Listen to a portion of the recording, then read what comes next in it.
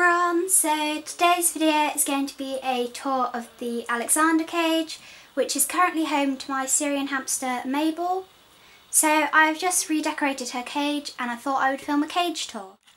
So on the front of her cage we have these two 150ml water bottles. We have one here and then one here, and then we've got two doors. Mabel tends to use this door and that water bottle more than these two. I'm not really sure why, but she just does. And then down here on the front of the cage we have these four really cute hamster erasers, and I think these are really adorable and I just really like them being there.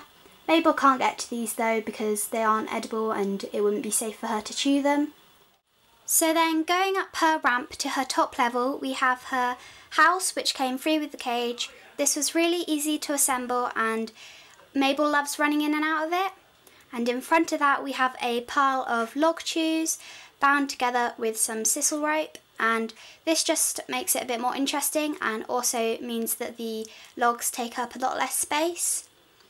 And then to the left of her house we have a carrot Nora from Pets at Home, and it's just attached to the bars of her cage by the metal attachment it comes with. And then to the right of her house we have the one end of the ankle tuft tube. So the ankle tuft tube goes all the way along the back of Mabel's cage.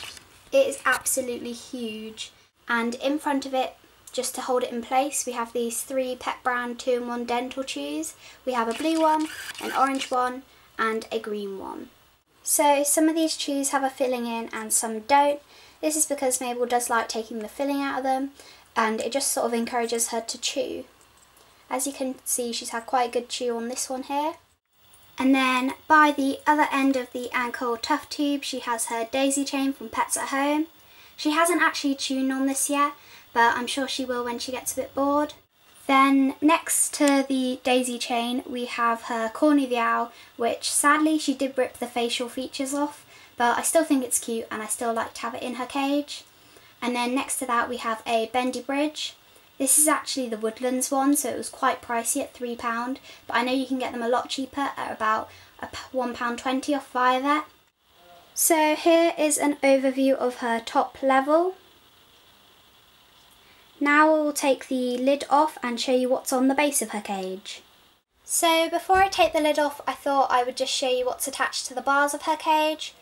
So here we just have a shooting star bird toy.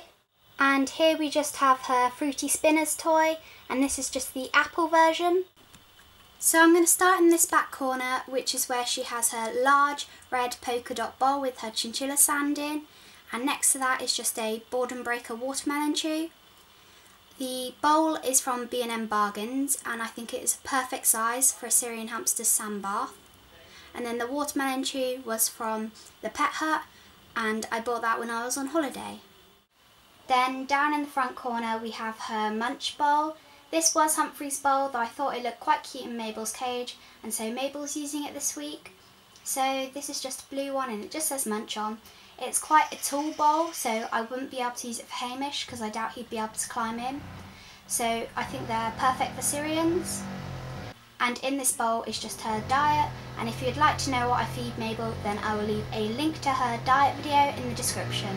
Then coming into the front of her cage we have these two really cute wood chews. We've got a grape one and then we've just got a pink one. The pink one's a rotor stack one and then the grape one's boredom breaker, and as you can see she's had a little nibble on both of them. And then next to that we have her edible log hideaway. So this is a cheaper version of the Pets at Home one. This one was only £1.99 from a local pet shop, and as you can see Mabel has had a big chew on it. So I'm not too sure what it's made of, but I know it's edible and Mabel just really loves chewing on it.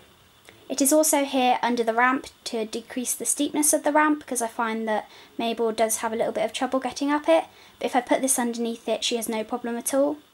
Now here going across her cage we have her boredom breaker corrugated tunnel, and she has had a little chew on this side of it here, but apart from that she's sort of left it be.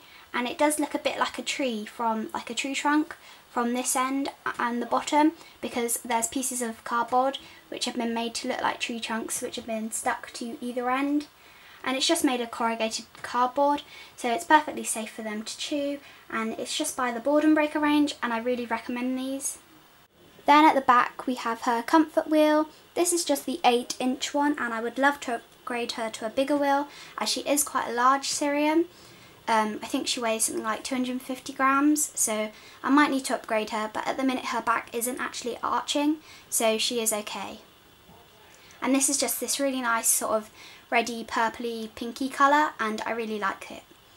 This wheel isn't silent, so if you're looking for a silent wheel then I wouldn't recommend it, but these are really cheap and they come in a nice size, so I really would recommend them. But of course, if you want a silent wheel, go for one which is a bit quieter, because this one does make quite a racket, even though we have oiled it.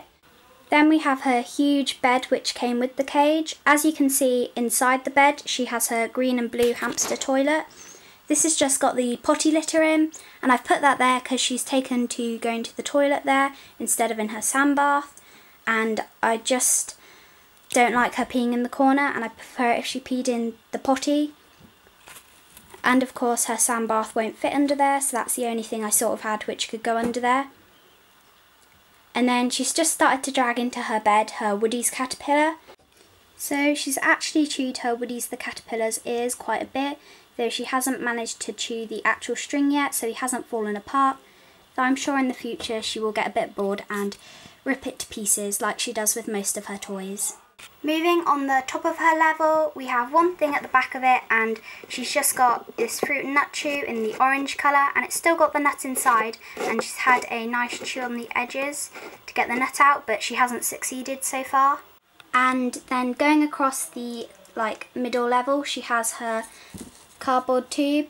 This is just a bluey green and orange one, and this was only 50p from the range, so if you're looking for a cardboard tube like this, I would highly recommend that you go to the range to get one.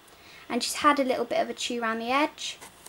Then moving on to the front, she has her ladybug chew, and it's got a little wheel so it rolls, but this is by Toys from Trees, and she hasn't actually chewed this one yet, which I'm quite pleased about because it's so cute and I'd like it to stay how it is. So as I was saying, here is just an overview of the base of her cage. So I'll just put the lid back on now and see you then. So thanks for watching this video. If you enjoyed it, don't forget to leave a big thumbs up, and if you'd like to see more like this, then don't forget to hit that subscribe button. Thanks for watching. Bye!